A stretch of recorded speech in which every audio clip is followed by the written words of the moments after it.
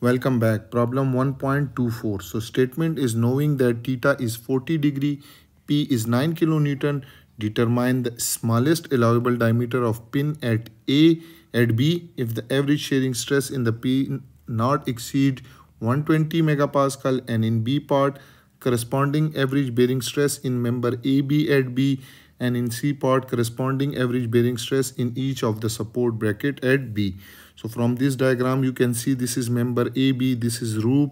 Clear? There is a point load of P and the angle which member AB made with horizontal is theta.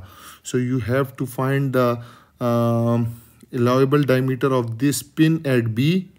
You have to first find this diameter and then in average bearing stress in this member AB and in each of these bracket bearing stress in each of these support bracket. So let's start with the solution. So from this diagram we can see that this distance of AB is given as 750 and this distance is also 750. So there will be an isosceles triangle. So let's draw it first. So distance between B and C is given. So this is B point, this is C, this distance is 750. A and B is also 750. This is point A, this is also 750. Clear? So we will form an isosceles triangle is ABC.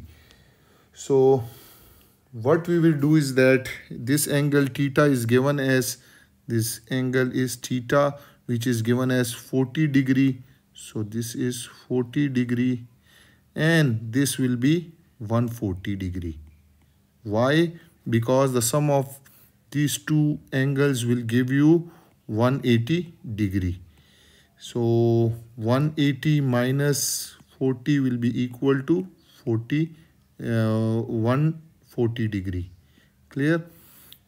Now again you can see that there is a point load of P at this point load is P. This load is vertical load and this load is P. Clear? And what we will do is that you can see this is 40 degree. So if I extend it, this is 90. So this angle will be equal to 50 degree. We do not know this angle and this angle. So what we will do is that we will use law of cosine. Law of cosine. So from law of cosine, what does law of cosine says that this side, if you want to find AC, so AC square will be equal to AC square will be equal to AB square plus BC square plus minus 2 times AB into BC into angle between them, which is 140. So cos of 140 degree. So you can put AB is 750. So 750 square plus 750. BC is also 750 square. This is AB and this is BC. Minus 2 times 750 multiplied by 750. You can also write 750 square into cos of 140 degree. That will be equal to AC. And if you take the square root on both sides, so you will get AC. And this AC is equal to 1409 millimeter. So this AC is 1409 millimeter.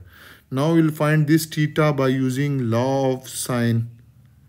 Law of sine. What does law of sine says? That if you take this length and opposite to this angle, the ratio of length to this angle, which is 750 divided by sine of theta, will be equal to 1409 divided by sine of 140 degree. Of 140 degree. So from here you will get sine of theta will be equal to 750 multiplied by sine of 140 degree divided by 1409. and you will get theta is equal to sine inverse 750 multiplied by sine of 140 degree divided by 1409. So you will get theta will be equal to 20 degree. Now this angle is 20 degree. I will replace this theta with 20 degree. So this angle will be also 20 degree. And you can see that this is a right angle. So 50 plus theta plus 20 will be equal to 90 degree. So theta will be also 20 degree. So from here we will get this theta is also 20 degree. Now we have this angle. So all these angles. So we will move towards, we will take joint A as free body and we will find the forces acting on joint A. So you can see at point A we have a load of P which is acting downward. So this is P and this this is angle 50. So this angle between okay, the angle between A this is point A. So angle between P and AB is 50. So this is the angle. This is joint A. This is point A, and this angle between A and P and AB. This is the force AB. This angle is 50 degree, and you can see that this is point P.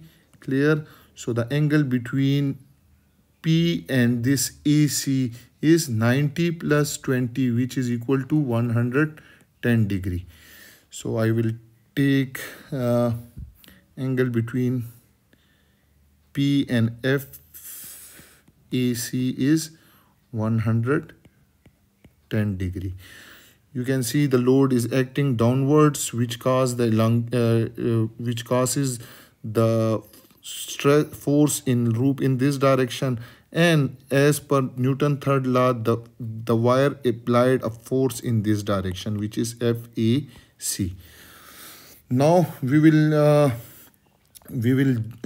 join this and we will show it using force triangle. So how you will do that? So this is the P load which is acting downward. Clear. And in FAC, okay, so let me show you here. This is the load FAB. Clear. Then we have P, and in return we have FAC. Okay, so force in FAB is in this direction. Clear. Minus P will be in this direction, and so you will get the resultant like this. So let me correct it. First we will draw force in AB. Okay, yeah, or you can say you can draw first P. This is the P load which is downward. Clear. And the angle between P and FAB is 50. So this is angle 50 degree. This is FAB. So FAB plus P downward is equal to, sorry, kindly correct it. It will be like this. Not a straight line, but it will be like this if I extend it over here. Okay. So this will be F, resultant will be FAC, and this angle is 20. I will also show you, you can see the angle between, this is AB and this is AC. So angle is 20. If you draw it correctly, you will get this angle as 20 degree. Now this is the force triangle. So using law of sine, law of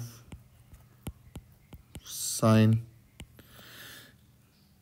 What we can write is that P divided by P, this is P, this is P divided by sine of 20, sine of 20 degree will be equal to FAB and this angle is 110 degree. FAB divided by sine of 110 degree is equal to FAC divided by sine of opposite angle, which is 50 degree. Okay, now you can relate these two and these two as well, since we are interested to find out the force in FAB. So what we will do is that we will take PAB, we will take this equation. P divided by sine of 20 degree is equal to FAB divided by sine of 110 degree. So from here FAB is equal to P into sine of 110 degree divided by sine of 20 degree. So put the value P is 9, sine of 110 degree divided by sine of 20 degree. So by using calculator, when you calculate it, FAB comes out to be 24.73 kilonewton. So this is our required force which we need. Now this force is in this direction, clear? So we will find out first the average bearing stress in member. Okay, the smallest first part is allowable, smallest at point B. So let's move and solve our 3 parts. So the first part is about allowable pin diameter. Now here you can see that due to this load in member AB, this pin is in this portion and this portion, which will cause the double shear, clear? So we know that allowable pin diameter, we are interested to find allowable pin diameter D. We know that shearing stress is equal to shear force. Now here shear force is FAB. As the pin is double shear, so we will take 2 times of AP. So FAB divided by 2 times, the pin is double sheared, so 2 times area of pin is, if having diameter D, is pi by 4 D square. So from here it will be equal to 2 FAB divided by pi D square. We are finding out D. So D square is equal to 2 FAB divided by pi into tau. Put the value 2 multiplied by FB is 24.73 divided by pi, and allowable shearing stress is given as 120 megapascal. So 120 into 10 raised to power 6. Here 24.7 kilonewton, so we will multiply 10 raised to power 3 as well. So D, after taking D square, will be equal to 131.18 into 10 raised to power minus 6 square meter. So D will be equal to, if you take the square root on both sides, so you will get D will be equal to 11.45 into 10 raised to power minus 3 meter, or you can see 11.45 millimeter. So this is the diameter of pin at point B. Now we will move toward our second part, and second part is about the bearing stress in member in AB. So we know that bearing stress is equal to bearing force, which is FAB divided by bearing area. So bearing area is, you can see in member AB, this is, let's say, member AB, clear? So this is this forces, so bearing area is this one, D into thickness. So FAB divided by D into T, clear? So you can put the values. FAB is 24.73 into 10 raised to power 3 divided by diameter of pin, diameter of this hole is given, thickness is 16 millimeter and diameter is given as bearing area. Diameter is, which we have calculated, is this one, 4 point. So diameter, thickness is 16 millimeter. So 16 is 0 point, in meter is 0 0.016 multiplied by diameter is, in meter is 0 0.011. Or you can say, you can pick, let me choose rubber, or you can say that you have 11 into 0.45 into 10 raised to power minus 3. So from here you will get bearing stress in member AB comes out to be 134.9 into 10 raised to power 6 or 134.9 megapascal. So this is bearing stress in member BC. In C part, we have been asked to find the bearing stress in support bracket. So bearing stress in support bracket. So again, you can see there are two brackets. One is this one and another is this one. So this force FAB will distribute it half 1 over 2 FB in this bracket and half 1 over 2 FBAB in this bracket. So in one bracket, supporting bearing stress is equal to half of FAB divided by bearing area. Clear? So half of 24.73 into 10 raised to power 3 divided by bearing area is D into T. So now you can see this thickness of this bracket is 12. Thickness is 12 and the diameter is 11 point, which we have calculated 11.45. So I will write it 11.45 into 10 raised to power minus 3 multiplied by thickness is 12 millimeter, which is 0.012 meter. So when you calculate, you will get the average bearing stress in supporting bracket comes out to be 90 into 10 raised to power 6, which is 90 megapascal. And this is the answer of our third part, C. And that was all about this problem 1.24. I hope you have enjoyed this video and you have learned from it. Those who are new to my channel, then subscribe it and don't forget to press the bell icon so that you can get notification about my latest video. If you have any question, you can ask me in comment section. Thank you for watching.